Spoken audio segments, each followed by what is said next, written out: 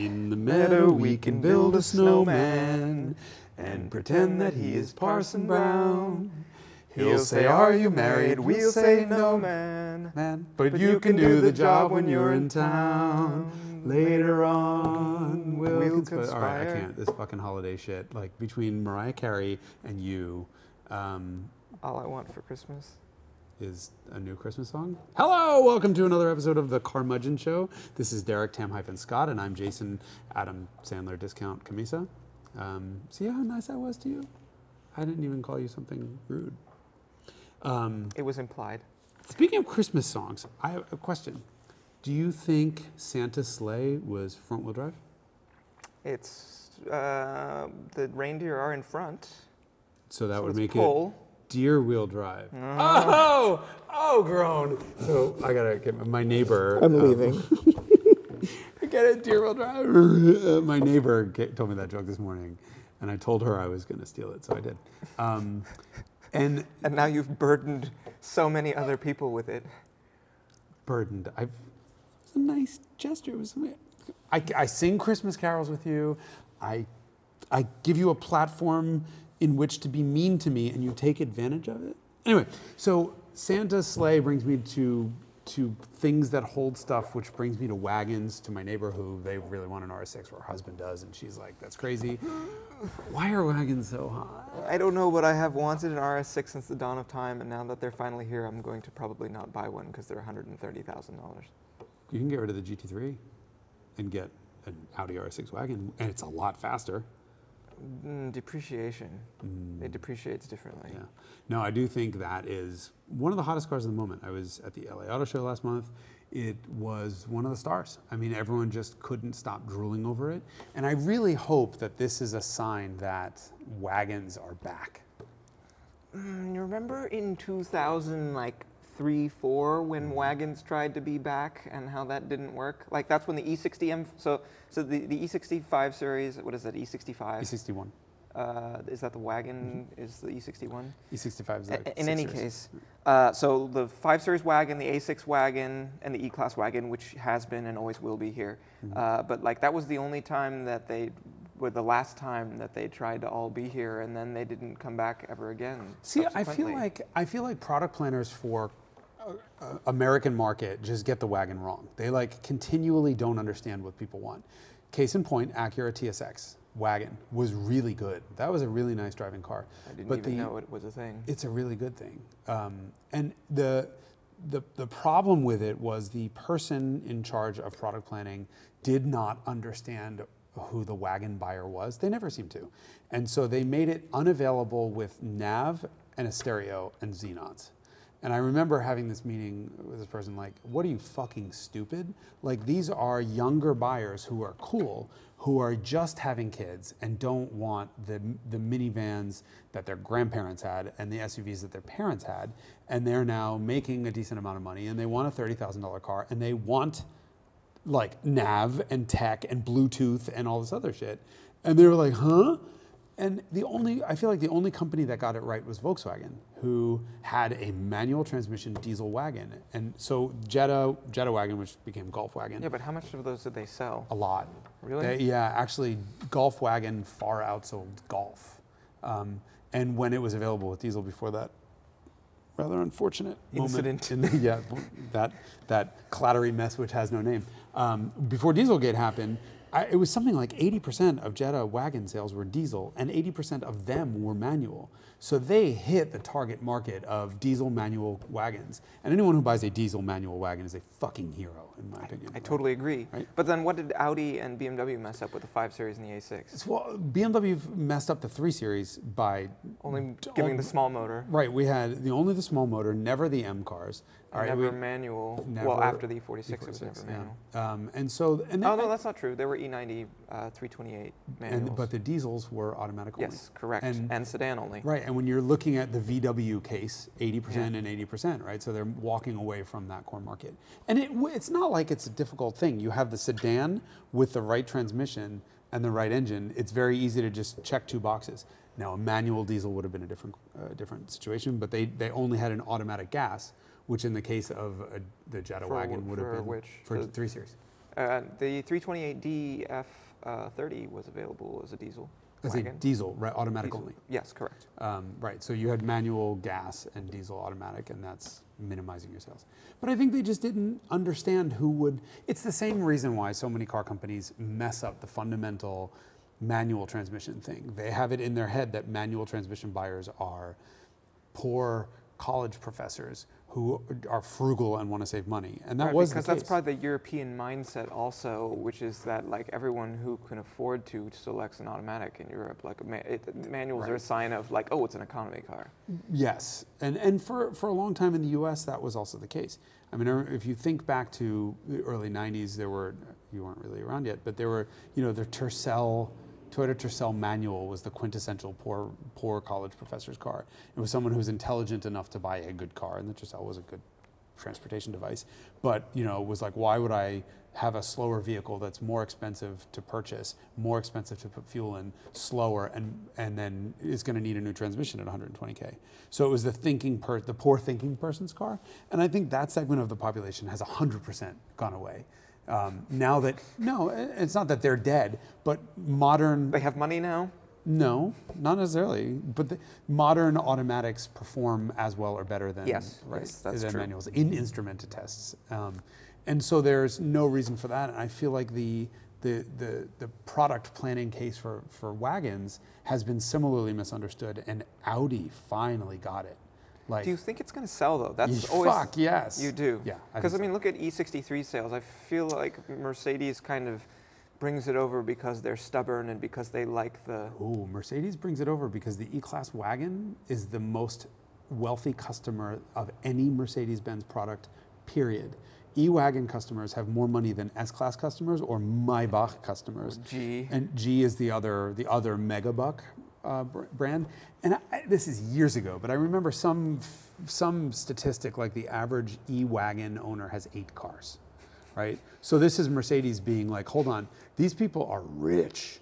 They're not rich, they're wealthy. They have actual money.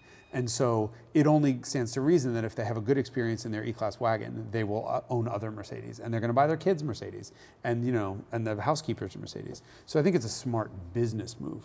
Even the E63? E63, why not? Why not? You have the car that's federalized anyway, put a $50,000 surcharge on something that costs $8,000 to make, and make a lot of profit. Not to mention the fact that enthusiasts just like always lose it over the existence of that car, and so it's like free marketing basically. Yeah, it is. And where I think Mercedes has quote unquote gone wrong relative to Audi, or let me flip that around and say what Audi has done with the RS6 that Mercedes doesn't do is made the RS6 hot as fuck. It's got aesthetically. I mean, it's not just like an E63 is an E350 with the big motor and the exhaust and whatever, and a fascia and whatever else.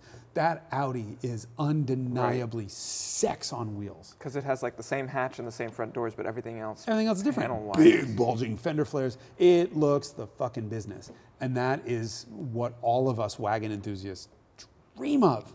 The fast, I mean, would I like it better if it had like the R8 V10 plus a manual in it? Of course. But that's kind of not really the right thing. Right? See, I got him to laugh. But yeah, no, that car is amazing. But I think, this is my little sociology experiment here, we'll see if I'm right, is that there's always a counterculture, right? There's always the days of the big American muscle car. There was the guy who showed up to the racetrack in his little MG, you know, and they wanted little tiny stuff.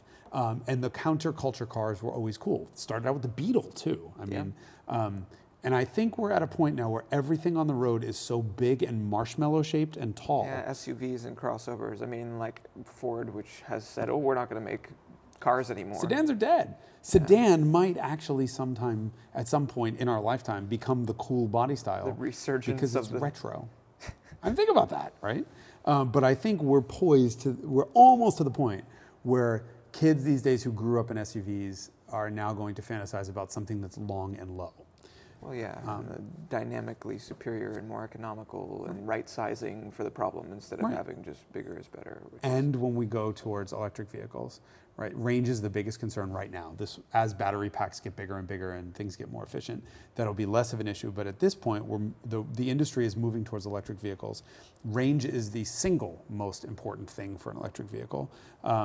And the biggest determinant of range is battery pack and frontal area, so the size of the front of the car. A low-roofed long wagon is far superior dynamically than any sort of crossover SUV or anything tall, and that's why Volkswagen just showed that gorgeous long wagon concept at LA also. It's their ID. It has an absurd name with a lot of Z's in it. Yeah, ID Kazizzle or something, whatever it was, but it was ID was Wagon. That thing was, it's like longer, it's an inch longer than the US Passat, which makes it 3 inches longer than the European Passat. It's a long car, but it's got these great wagon proportions, and I think they did that for range. So we could be at the point where wagons are cool. Or you could just be like projecting your own personal desires. I just hope that's not the case. I hope that they're That's the moment at which you were like, okay, boomer, whatever. Well, like also cross tour, the Regal wagon thing. Wait. Let's talk about the wagons that are on sale right now, or have been recently. The cross tour is fucking hideous. No, I'm sorry, the Accord. Regal, Accord. Sorry, I'm talking about the Buick Regal. The Bugle. The Bugle. Isn't that what you had for dinner last night? Yes, don't judge. The Buick Regal Tour X, as it's called, is a really good-looking Opel. Tour in it. It's a really good-looking car. It's a Buick. Buick sells 3.5 cars a year in the United States. Where is the closest Buick dealer to you?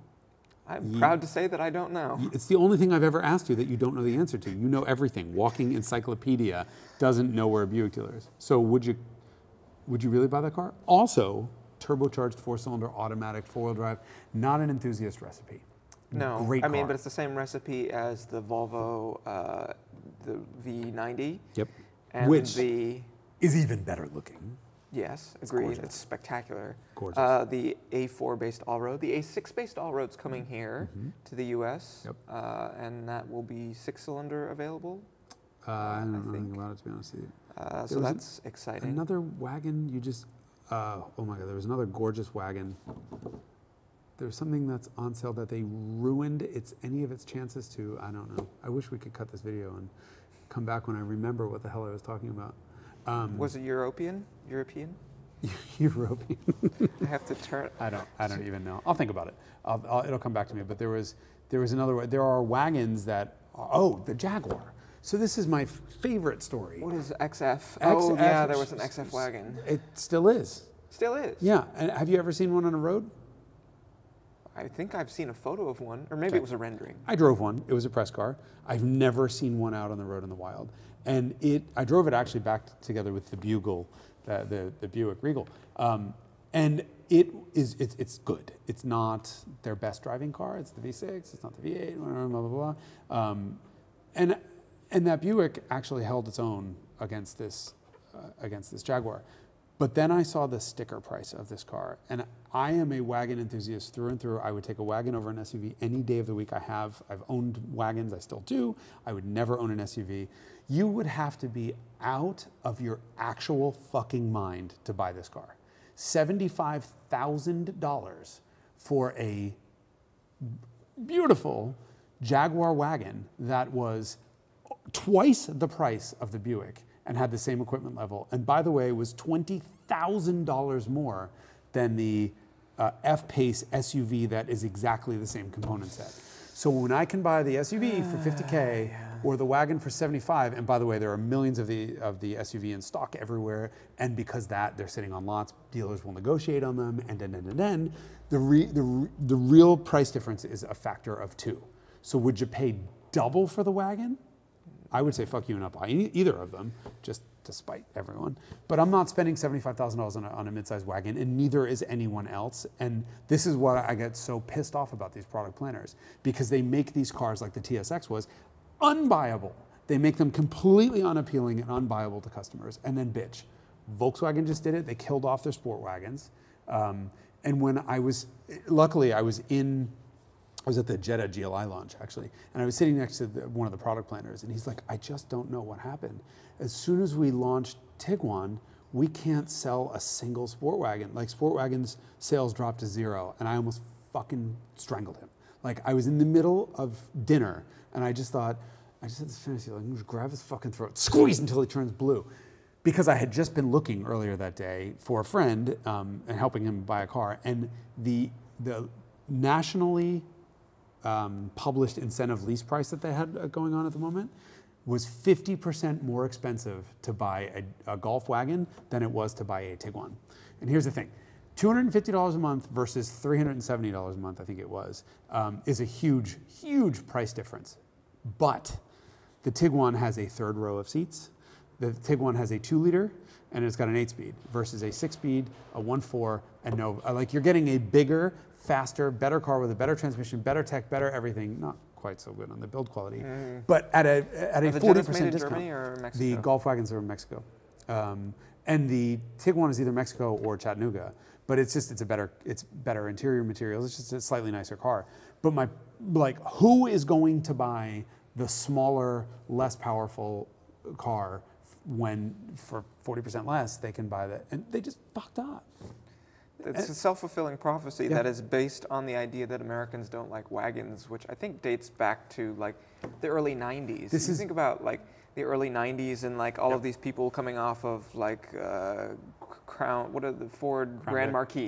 Ford Grand Marquis, Mercury Grand Marquis, and the Oldsmobile Cutlass with the wood paneling on the side, and like that was the childhood car of the 70s. I think we've reached the limits, I'm sorry, of Derek Tam-Scott's knowledge because you're confusing brands and brand names. At least they're in the same group. They're in the same group, but I'm Lincoln just amazed. Mercury, Ford Lincoln Mercury dealer. Mr. Walking Encyclopedia is like, American shitbox here, there's dust all over it. Yes, there was the Pontiac Parisienne.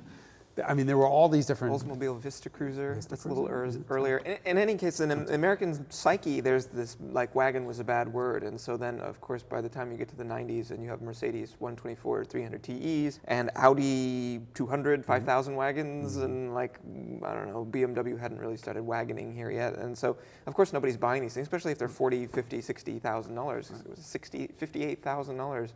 A lot of that sort of those cars being out is a cyclical thing, right? Everyone in the 70s, parents had a station wagon, like the Brady Bunch station wagon with all the kids piled in. And then, you know, in the 80s, it was the minivan. And I'm waiting for the SUV to just finally time the fuck out because I'm just not convinced that this is the proper driver body style for sporty applications. I think it's like, fine, you want a people mover, it works. But you'll note back in the day that Chrysler might have made a turbocharged version of the minivan, but they never made a sport version. And no one ever made sporty versions of anything that was supposed to be a people mover. SUV is the first time where the marketing people are like, well, a lot of people are buying this, so we're just going to make it sporty. And you get stupid things like X5Ms and Cayenne Turbo S's, which I don't think work. Like it's inherently compromised, and it's an internal self-contained argument. We're going to take something that is all wrong for performance and make a performance version out of it, so people can think they have something. What? But people buy them. They do, and they pay a lot of money for them. Large numbers. People buy a lot of really bad cars in very large numbers. That's true. But I really think this counterculture of the wagon will happen. I mean, I've had my E30 wagon for 17 and a half years. That was hot shit to a very, very small number of people back then.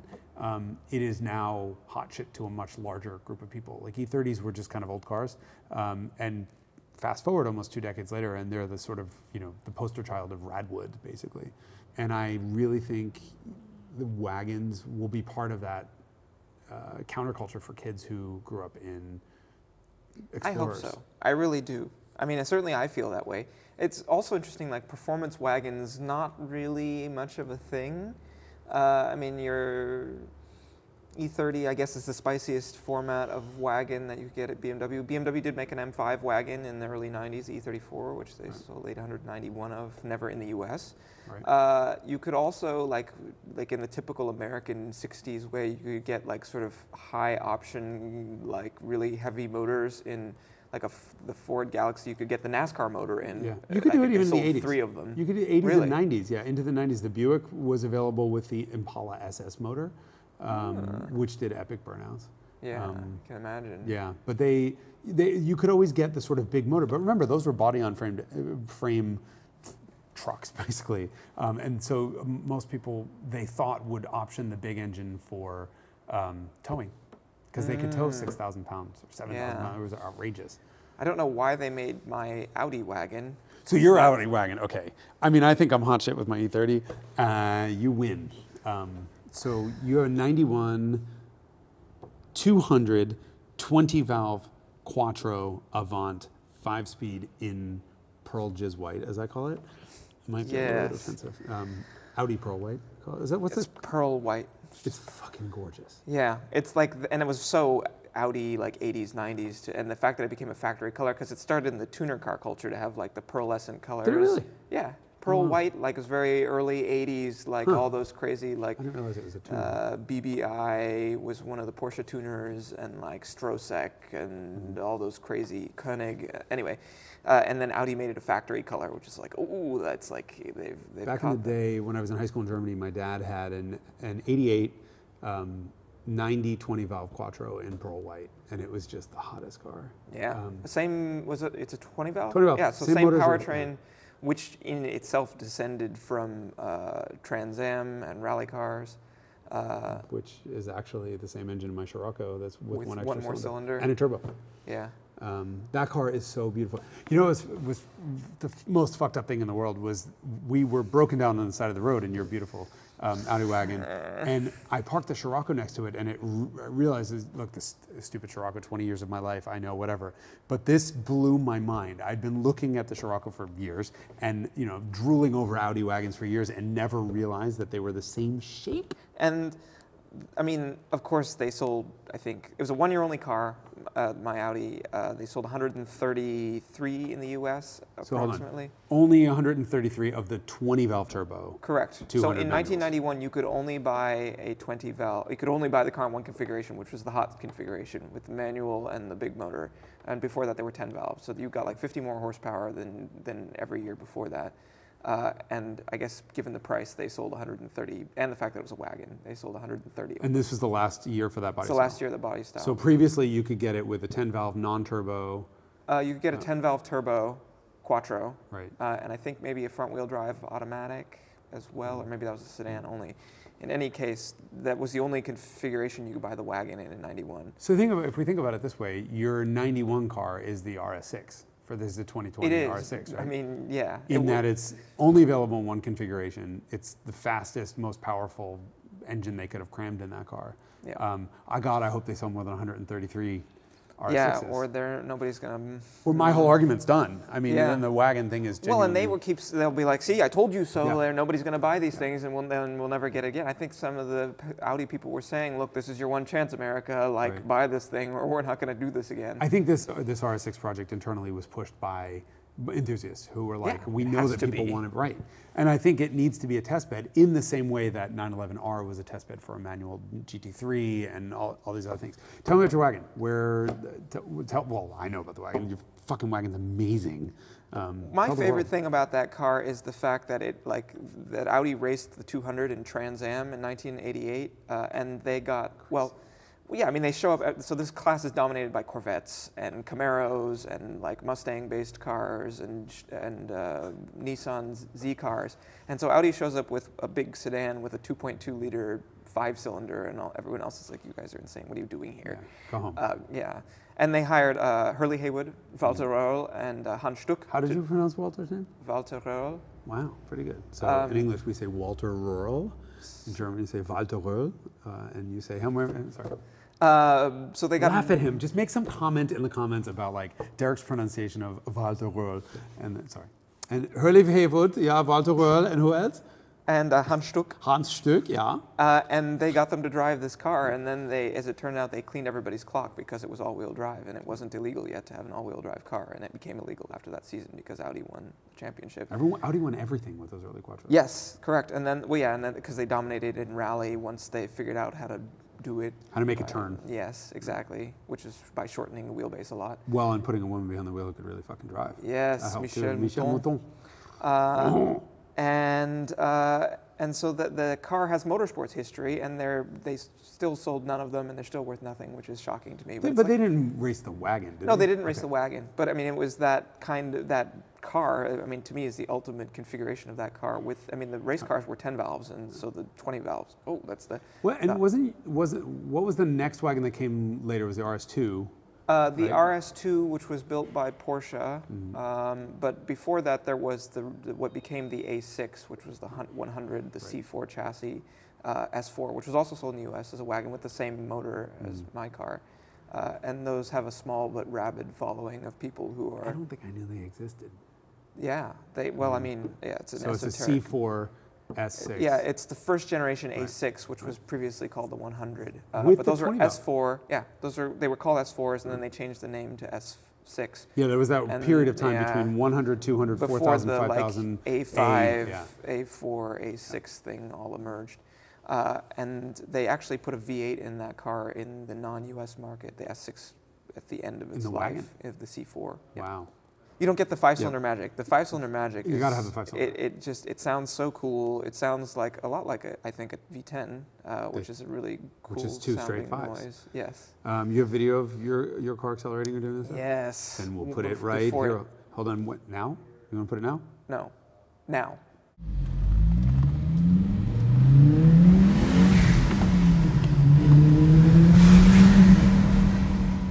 There is something magic about that warble. Yeah. Yep. It just. And it's much better in an Audi than it is in like a in a Mercedes diesel, which is also 5 cylinders. Yeah, but they don't rev to 3,500. Yes. Yeah, very smooth motor also. Yeah. Very smooth. 5 cylinders have to have very heavy crankshafts and flywheels, so they're very smooth, but they're also very slow to rev. So they're not this whum whum whum. You know, they're whum, very slow and deliberate. But personality out the ass, especially with the turbo on it. Yeah, a little too much personality at times. Crankiness, whatever. They're very reliable turbo machines. Oh God, 80s. It's been a colossal pain in the ass. But I love it. I mean, that's always why do we like terrible cars that are? Because they have personality. Because a car that starts. I don't like it because it's terrible. I would like it better if it weren't terrible. Yeah, but if it weren't terrible, it wouldn't be good. If that was a Toyota Camry wagon, like let's say a 92 or 93 Toyota Camry wagon with the double rear wipers, only two of us would care about this. Like that car, especially with the V6, there was 200 horsepower-ish or something like that, and they did good burnouts, and they held a lot of shit, and they were constructed like fucking Bentleys. They were so good as cars. Why don't you have a Camry V6? It's got the whole like blobby Japanese dash thing, which I don't care for. But I don't know. I haven't spent time with it. It just doesn't sing to me emotionally. Because it doesn't have emotions. Emotions are breakdowns. I mean, on that rally where the Scirocco sort of roofline video, you were broken down. Yes. And we did have a really good time. Yeah, but in spite of, not because of being broken down. Fair enough. But did you enjoy the car before it broke down? Immensely, yeah. That's the thing, is, sometimes you have to break down and endure the bullshit to have that good of a time. That thing sounded epic on the road, and it looks good. You know, the only thing that I don't like about that car is it's a US market thing. The US market got the automatic climate control and the power seat controls from your grandmother's Cadillac. Yeah. Like, what the fuck was Audi thinking? Like, here it is, the hottest wagon of all the hot wagons. It's going to become an enthusiast, thing one day. I'm sure they didn't know that, but in my mind, like back in the day, like, we will make this, and it will be a 20 valve and a turbo and a 5-speed on a 0 to 60 in 6 seconds. And then they put a GM in the ghettoest LED, what are you thinking? That's like when the Alfa Romeos came to the US with the Chrysler radio. Yeah. It's just... Come on. Yeah, it's really... Ferraris. Really? Oh. Yeah, when the Maseratis, when it's when they broke down what? Who? Where? See, speaking of cars, I mean, we love the cars that break, and then when they put Chrysler infotainment systems in it that work, we make fun of them. It's the tax that they must pay for choosing such an inferior solution, in my opinion. What's the hottest wagon ever? Is it that 200? RS2? RS2? It's hotter than 200? It's a lot smaller, isn't it? It's a lot smaller. It's purple. And it has Porsche wheels and Porsche brakes and Here we Porsche go. mirrors. Of course, Porsche everything because Porsche. But it just like the commingling of those features, which are so identifiably Porsche, and like on a street Audi, I think it's kind of neat that they bothered to do that. Yeah. It's like a factory-made tuner car. Except that those were 10 valves? No, they're 20 valves. They're 20 valves? It's a hotter version. So my car, the reason, part of why it exploded is because it had an RS2 turbo on it. It's the same motor in a different state of tune. Exploded. Sorry, the turbo exploded. I mean, it sounded better. Like, part of the reason why it exploded.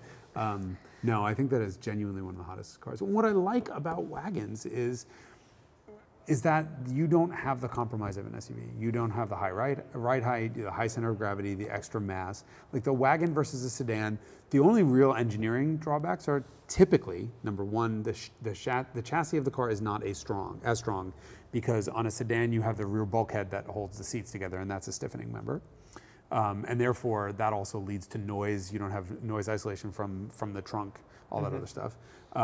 They're a little bit heavier, and that weight is further back outside the wheelbase and up top where the hinge mechanism is. So that adds some weight and some dynamic compromises, along with the lack of strength. Worse aero. And worse aero. But we're talking about... I think my car has 1 mile per hour less top speed than the sedan version. Right. I think it's 148 instead of 149. So think about this. This is 1 mile an hour less. What would that thing have been like if it was turned into a truck, an SUV? Like how much top speed would it have lost? How much handling would it have lost? It would have lost 15, 20 miles an hour. It would have lost everything that made it cool, and it would suck like an SUV. Sucky it's utility kind of vehicle. part of the company culture here also at ECB. I've noticed there's a preponderance of wagons. Everyone has one. I have two. So you have the 200, the Audi 200. You just bought a 211? A blue on blue E500 wagon. It's W211. 211. So okay. it's a 2004. I haven't seen it yet, so. Yeah, neither have I. It hasn't arrived yet. So you bought it sight unseen? Again? Okay, I thought you flew out and looked at it at least. Okay. No. So you have an Audi 200, an S5, an E500 4MATIC. Correct. I have the E30, and then also among the company fleet, we have another E500 wagon that's also blue, and an E63 wagon, and a W123 300 TD in black, which is really all cool. Of them are blue except for the So that's black. what, 6 wagons out of a total of 7 people, something like that. 8 people. Yeah. That's pretty cool. I think that means that ECME stands for Good the Taste in the Wagons in Italian.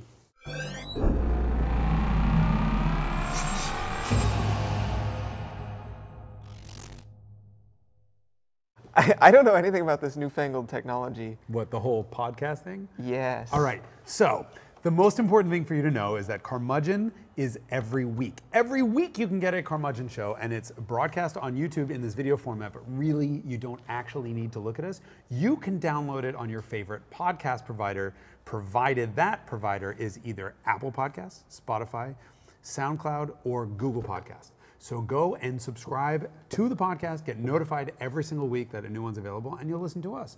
Be curmudgeonly about Or cars. curmudgeonly if you prefer. Curmudgeonly? Yes. Did you just make this shit up?